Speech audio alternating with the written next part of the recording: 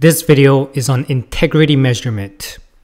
Integrity measurement is when you measure and identify changes to a system.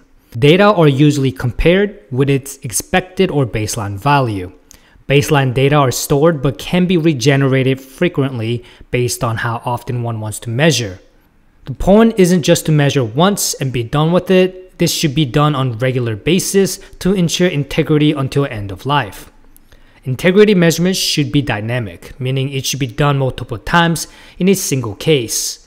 A lot of applications only do the integrity measurement only at a boot time or startup. But it is not sufficient to only make static boot time measurement because this will not detect changes to the state of system after boot. Besides, if the boot process terminates on detecting any deviations from the reference values, updates and upgrades would be severely restricted. After it measures integrity, the process of providing authenticity is called attestation.